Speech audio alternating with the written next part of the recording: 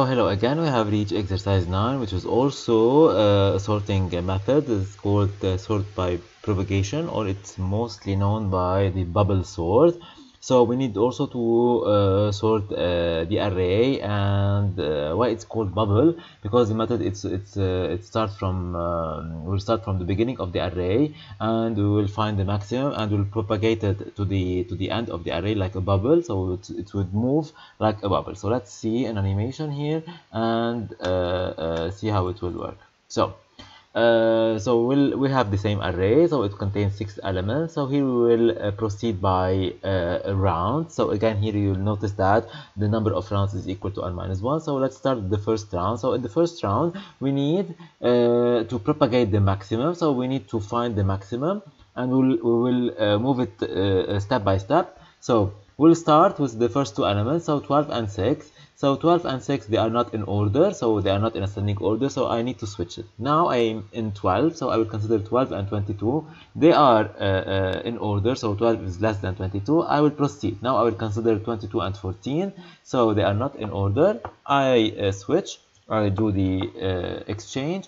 Then I will move to 22 and 8, so again I will move. So like you see that the 22 is like a bubble, so it started from at the starting of the array, and now it will move till the end of the array. So the bubble here, which is 22, now it's in its place, so 22 is the maximum, and I have moved it till the end of the array. Now again I will consider just the first 5 elements. So in the next round, so 22 is in its place, I need just to consider the first 5 elements. So again I will start from the beginning. So I will check whether 6 is in its place. So okay, 6 is less than 12. Then I will move 12 and 14, so everything is okay for now. And then 14 and 8, so I will do the switching. And 14 and 17, they are in place, so 17 is in its place, so it's the maximum. And now I will move to the round 3. So again, so you'll notice that we'll have like 5 rounds.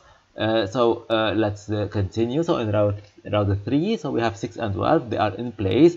12 and 8, so I need to do this the exchange. And 12 and 14, they are in place, so now 14 is in its place. Now pay attention here. So I have to check 6 and 8, they are already in place. 8 and 12, they are already in place. I didn't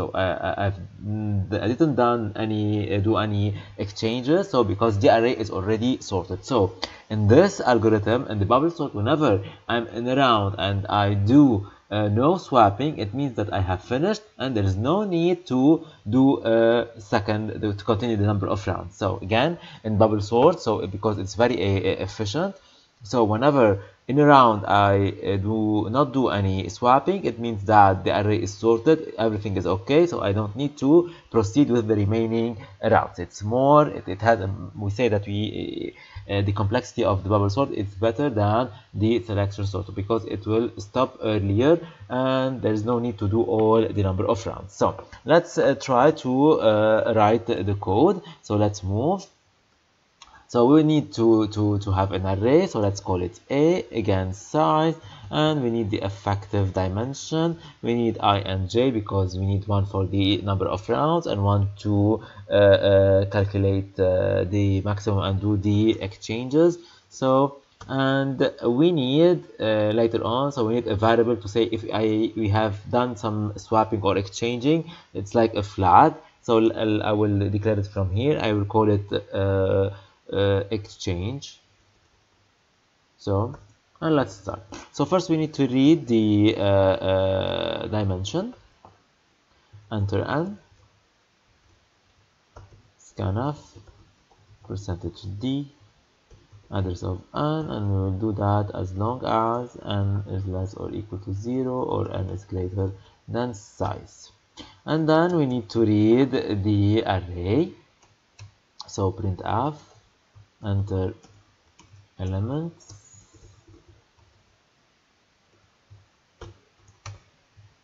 and then we'll do a for loop for I equal to 0, I less than ni plus plus, and I will do just a small scanf here,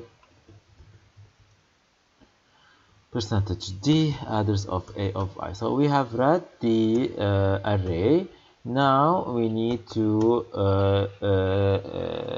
sort the array using the bubble sort. So we have seen that the maximum number of iterations is equal to n minus 1. So we can start from n minus 1 to 0, or we can start from 0 to n minus 1. So it's up to you. From here, this time I will start from n minus 1, and I is greater than 0, I minus minus. So if you can see, the number of iteration is equal to n minus 1, because I'm starting from n minus 1 to greater than 0. So I will not use the exchange, so I will do all the number of iterations. So in the example, I will do the fifth iteration, even I will do nothing, however, and then I will add the variable.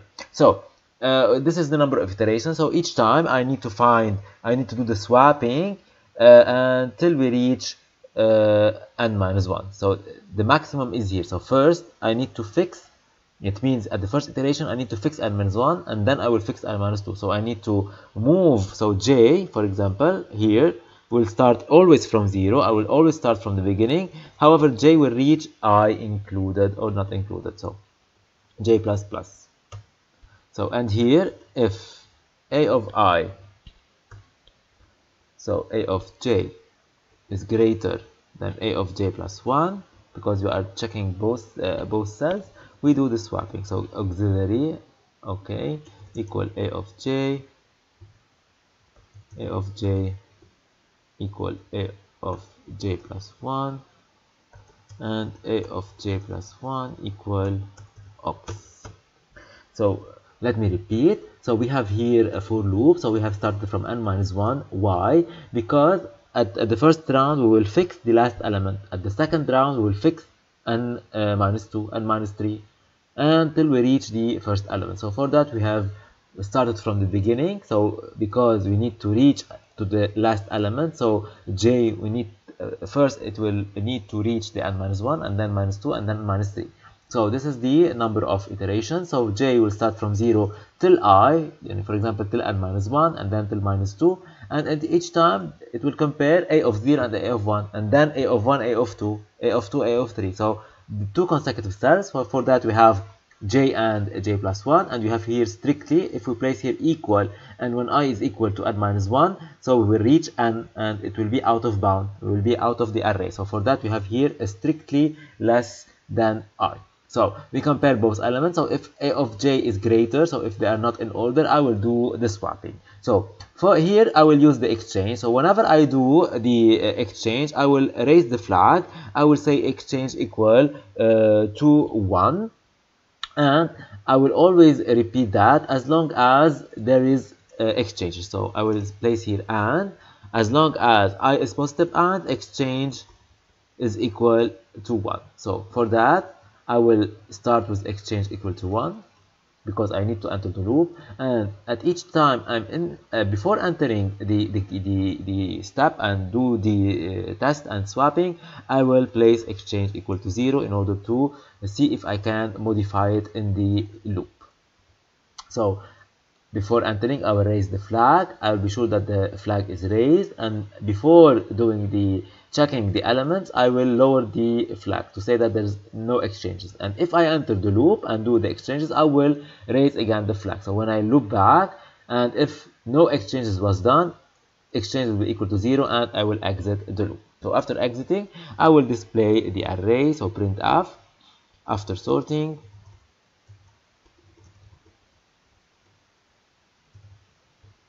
and the output for I equal to 0, I less than n, I plus plus, printf %d, a of I.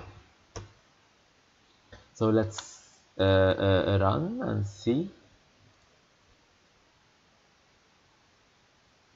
So let's enter 6. So enter 6 element, 7, 3, 5, 9, 0, and 1.